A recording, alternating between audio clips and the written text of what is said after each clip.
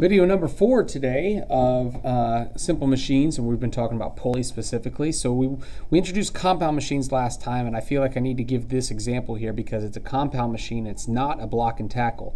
The reason I know this is because a block and tackle has a single rope, and this looks like I have 3 different ropes. See, one right here that's secured here on this ceiling, and I'm looping it around and pulling it up. A second rope that's secured around the ceiling and looping it around, and I'm pulling up and attaching it to the first pulley. A third rope here looped around attached to this pulley. Okay, so there's 3 different ropes here, which means it's not a block and tackle. A block and tackle has a single rope, okay, not multiple. And so how do we treat this problem? Is it different? Okay, because if it was a block and tackle, I would simply go 1, 2, 3, 4, 5, 6 upward arrows. I have a mechanical advantage of 6, right? Compared to the downward force. But this is different. This is a compound machine. See, what it is it's 3 movable pulleys attached together with multiple ropes. So what do? Okay, and so what I want to do is I want to start with this. Okay, I have a downward force here, right? So I'm looking for the upward strands, and if I look at just this, if it was just this pulley, that means that I would have an upward and an upward here. I would have a mechanical advantage of 2 from this movable pulley. So I have a mechanical advantage right here of 2. If I look at this pulley individually, each rope, right? And so I have, remember, here's the weight of the system is pulling downward from here. So if I look at upward ropes, then I have an upward rope here and an upward rope here. So I'm only looking at this portion of the machine, okay? I have a mechanical advantage of 2 from the second pulley. And if I only look at this piece here, okay, so this is the weight of the object, the rest of the machine, right, down here. Okay, so it's pulling downward. If I look at the upward forces, I have an upward force here and an upward force here. So this movable pulley, again, gives me a mechanical advantage of 2. So each of the pulleys by themselves gives a mechanical advantage of 2. So what do? Well, with a compound machine with multiple simple machines put together, even if they're all pulleys, the same type of machine, I take the 3 mechanical advantages and I multiply them together. So the total mechanical advantage would be 2 times 2 times 2, a total mechanical advantage of 8.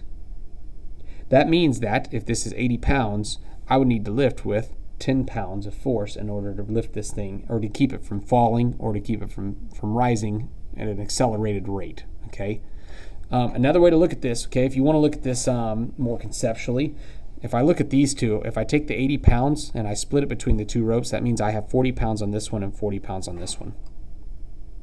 So now, knowing that I have 40 pounds of force on this rope pulling downward, that means that would be split and I'd have 20 on each of these.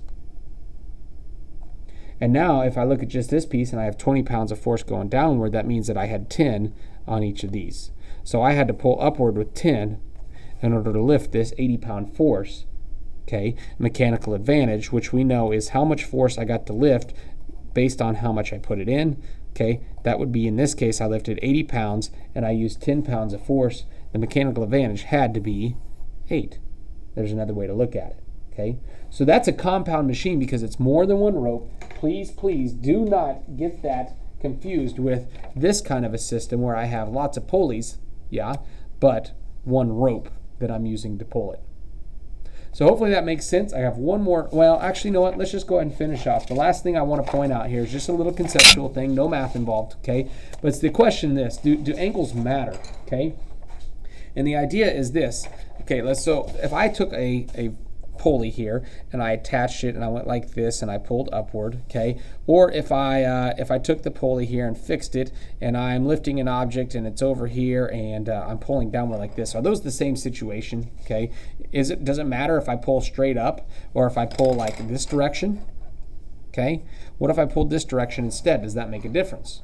And the answer is yeah, absolutely it does, okay? Because if I'm talking about the number of strands that oppose the force, I'm talking about if I have something hanging here and it's pulling downward, then I'm interested in the strands that are pulling up.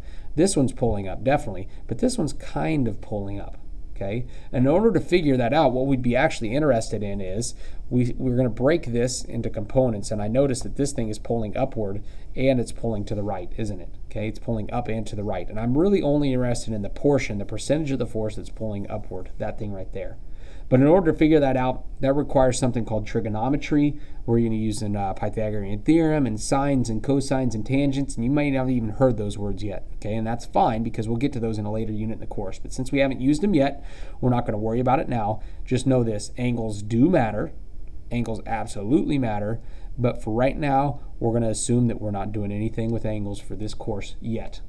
So hopefully that kind of makes sense a little bit. Okay, just know that the angles will come into play. It actually makes things tougher. You have to pull with more force. Okay, and that'll be good for now. So this is it for the videos on simple pulleys and compound machines. You should have what you need in order to do the homework.